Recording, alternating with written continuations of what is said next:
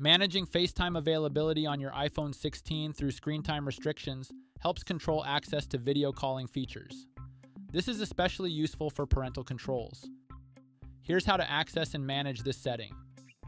To start, swipe up from the bottom to get to the home screen.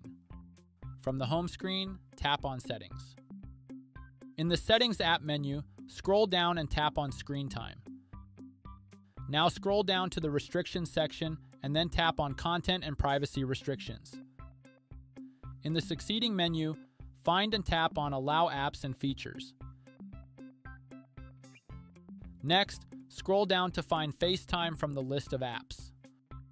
Finally, tap the Toggle FaceTime switch to disable or enable the app.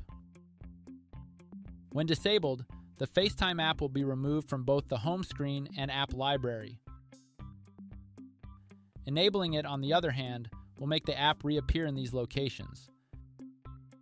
And that's how you manage FaceTime availability on your iPhone 16. Please subscribe to this channel if you found this video helpful. Thanks for watching and stay tuned for more relevant smartphone videos.